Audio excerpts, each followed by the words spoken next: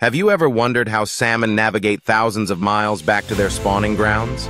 It sounds unbelievable, but these remarkable fish have an extraordinary ability to find their way home. After spending years in the ocean, salmon embark on an incredible journey upstream to the very rivers where they were born. How do they do it? The secret lies in their keen sense of smell. Salmon can detect pheromones and other chemical cues in the water, allowing them to pinpoint their natal stream with astonishing accuracy. Additionally, they utilize the Earth's magnetic field as a navigational tool. Research shows that salmon are able to sense the magnetic field, helping them chart their course across vast oceanic distances.